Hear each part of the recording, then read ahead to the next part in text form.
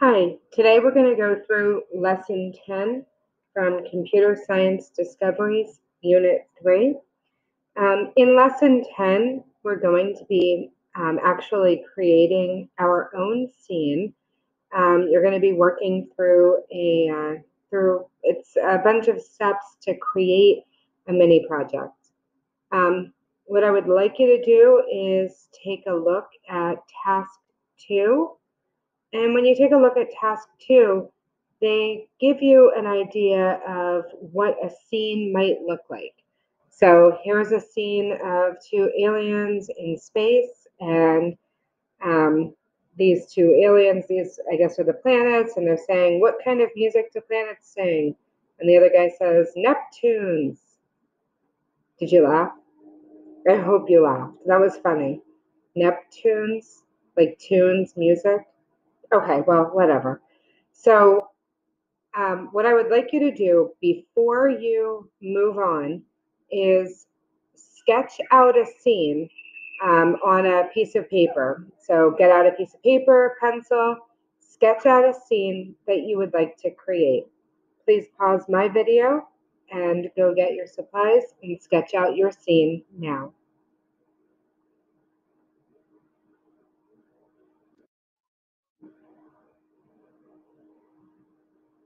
All right, now that you have your scene sketched out, and before you move on any further, let's take a look at the requirements for this week's lesson. So right now we are doing the mini project, and I'm asking you to sketch out a scene on a piece of paper, and letting you know that you're going to be creating your scene digitally. In your scene, you will need to have a scene that makes sense. So it's got to make some sort of sense. It's got to be a scene of something that makes sense. Having a hamburger and a sky and a basketball, that's not a scene that makes sense to me unless you have somehow made that make sense with with the rest of your stuff and what you are writing. So your scene should make sense. You need to have a background. So I will show you, I'll show you a background. You will also need to have two shapes. So two different shapes. You're going to be using squares or circles, making rectangles or ovals, whatever it is that you might need. And think about what's going to be working in your scene that you can use shapes. I want to know that you know how to use the shapes. And two sprites. So you're going to need to choose two pictures that are in the animations. I will walk through that with you. And you're going to need to put at least one word or phrase. So these are the requirements, and the entire project is going to be worth 20 points. Okay, so what I've done so far, and let me just get rid of this so I can start it from the beginning. What we have to do here is, and this is walking us through step by step. It says, create your scene, background. So first, make the background of your scene, either with shape, commands, or sprites. So I'm going to show you a couple of backgrounds. First of all, I can do this for a background, and I'm going to make this sky blue. So right now I have a background that's sky blue. That's one way of handling it. Another thing that I could do for my background is I could look in the animation library, and there are backgrounds that are preset. So if you wanted to if you wanted to use one of these backgrounds, you certainly could. So take a look at what is available for you. Maybe instead of using sky blue, maybe I'll use this one, gradient 2, because that's pretty much a sky blue, but it has a little bit of character to it, and I like it. I personally think that I want the darker on the top. So look at what I'm about to do. I'm going to don't want to flip it horizontally. I want to flip it vertically. Why isn't my vertical flip over here? Or my horizontal flip? See, that's going to just flip it back and forth.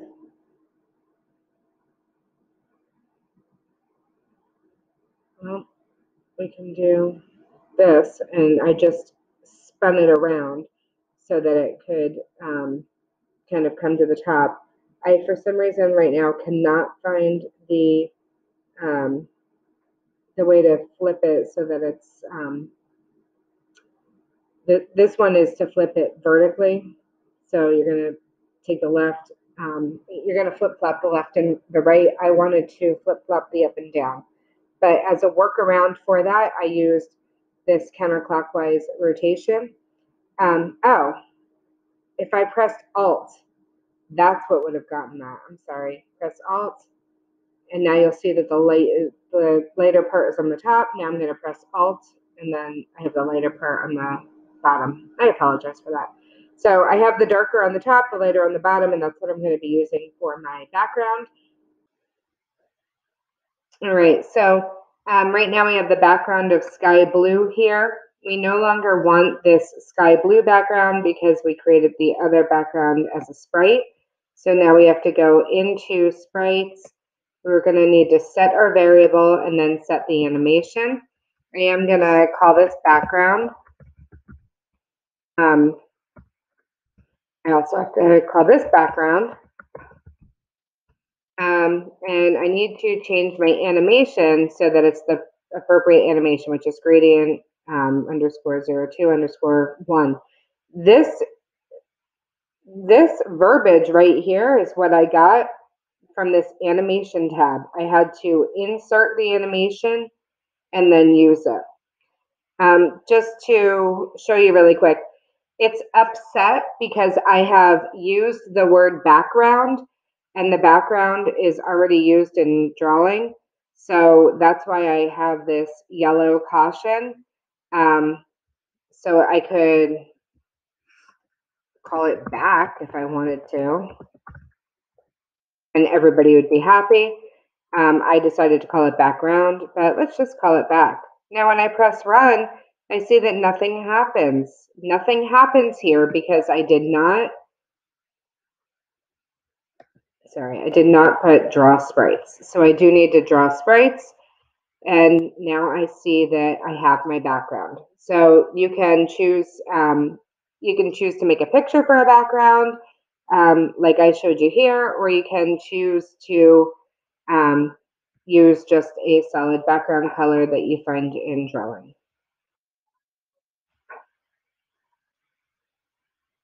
All right. Now in number 4, I'm creating my scene and I'm putting in sprites. So if I go back to my weekly learning plan and I take a look at what the requirements are, I know that I need a background. I already got it. I need 2 shapes and I need 2 sprites. So in order for me to make my 2 shapes and my 2 sprites, I'm going to have to put them here.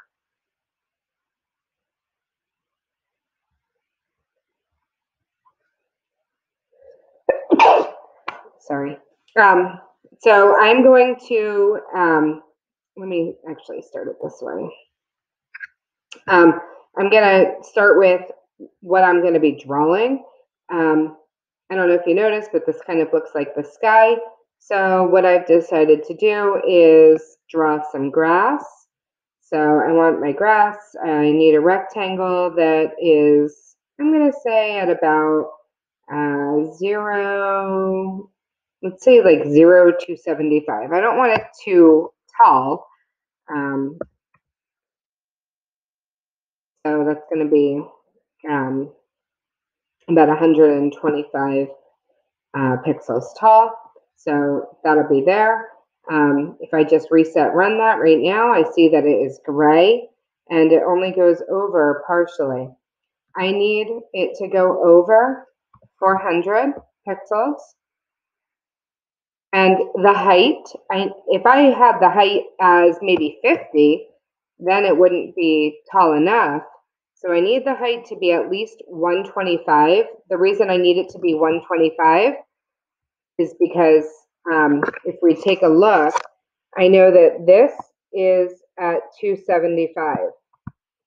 The whole thing is 400. So this line is at 275. 400 minus 275 is 125. So I need it to be at least 125 pixels tall. If it was only 120 pixels tall, you would see there's like a little piece that you can see on the very bottom. So I do need it to be 125 pixels tall. It could be longer than 125 pixels, you just wouldn't see them. All right, so we've got a problem. What's our problem? That's right. The color is not green. I need it to be green. Which color green am I going to use? Well, let's use light green. Just for fun. Ooh, that's a little too light green. So I'm just going to use, let's do dark green.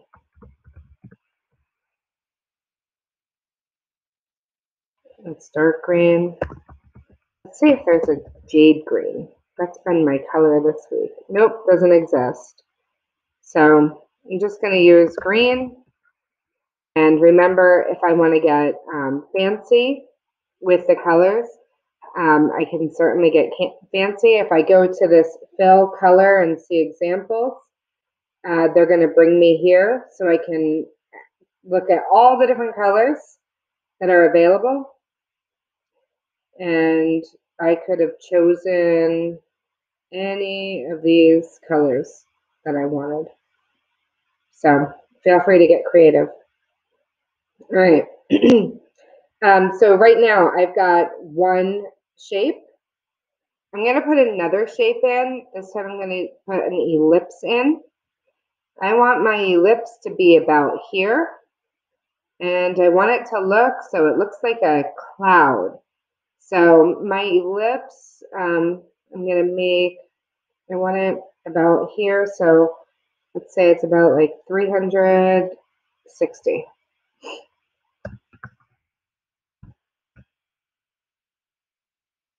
Uh-oh, it's green and it's a big, big, big circle. So I know that I only want it to be, let's say 100 pixels tall. Ooh, that actually kind of looks good. The 400 might be a little obnoxious. So let's maybe reduce it to 300. I kind of like it because it looks like it's coming in from out there. So I'm going to leave that. And I'm going to actually go over here and I'm going to try to find a color that I can use for a cloud, like azure, azure. Let's use that. I kind of like it. So I want it to be like a whitish, but a whitish blue. Ooh, fancy. Okay. So I hope you like it so far. Now, if you look, you're going to see that I have a black line around my cloud. I want that black line gone, so I'm going to press no stroke. By using no stroke, that takes out the black line that is around the cloud. I see that there's also one on top of the grass. So I think I'm going to put this no stroke on the very top so that it applies to everything. Because I don't think that I want the black outline lines to be there. I don't really like them for this picture. Okay, perfect. So I have two shapes, and you choose whatever two shapes that are going to make the most sense for yours. And now I'm going to need to come up with two animations. So I think I would like a kid. Oh, look at all these kids. There's no full body kids. Ah, there's some full body kids. Like this guy. And I think I want a dog. Oh, there's some real cuties here. I think I'm gonna give him this. I think I'm gonna give him this corgi. That corgi is cute. Okay, so this corgi is not gonna be facing the correct direction for my picture. So I'm gonna use this flip, and now I've got this corgi flipped properly. So now I'm gonna go back to my code, and I want to add both of these sprites. So I have a kid and a dog. And my kid is going to be set to kid. My dog is going to be set to corgi. Okay, so if I look at this, I see right off the bat that the kid and the dog are going to be on top of each other. Oh boy, and they're both enormous. So we need to scale them. So I'm going to scale the kid. And let's see what 0.5 does for the kid. And let's also scale the corgi. And let's see what 0.5 does for the corgi. Okay, they're still a little bit large, so I think I'm going to put it at 0.25.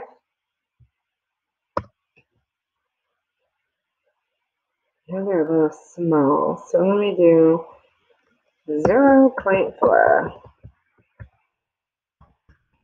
All right. That's much better.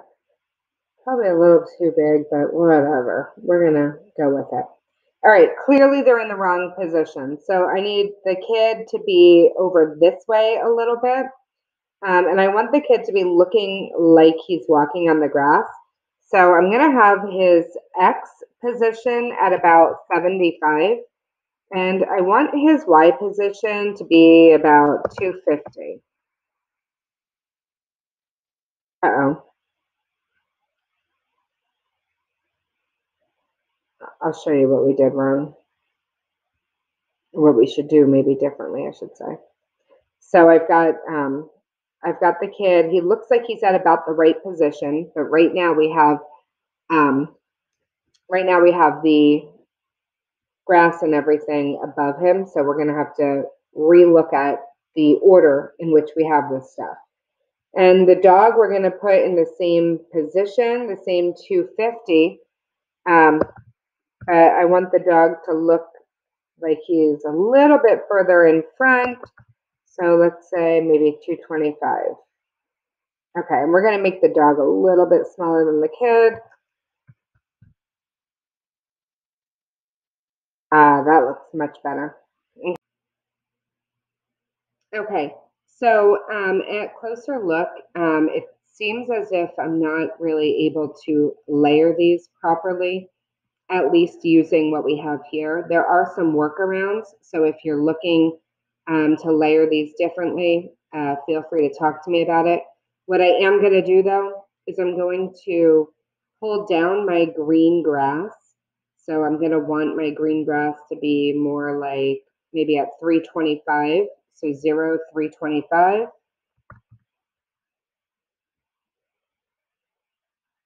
Maybe 3. Okay. Nope. Should have gone the other way. Sorry about that. But this is, if you remember, we've been talking about problem solving since the very beginning, and this is a part of the problem solving process that we need to kind of take a look at. All right, what I'm going to do now is I'm gonna just scooch the kid up a little.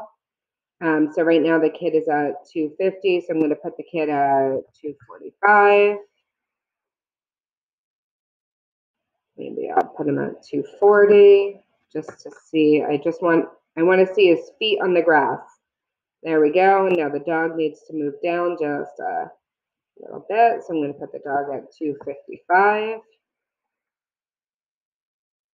There we go. Okay, so now I have a kid and the dog, and that's what's going on here. I am going to draw a I do want to draw a leash because I want the kid to be walking the dog. So I'm going to add a line. And this line, do you see how it says X1, Y1, X2, Y2? So, so this X1, I want the leash to be like in the kid's hand. So I'm going to put my mouse over the kid's hand, and it looks like the kid's hand is at 106, 264. And I'm looking at underneath where it says X106, Y264. So 106,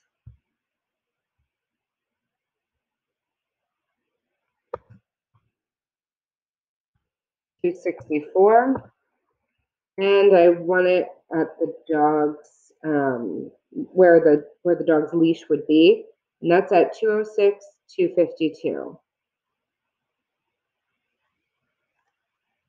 206, 252. All right, and now I'm not able to see it because it's a line that is still picking up this color, so I'm going to I want to identify the stroke color, and I'm going to do brown.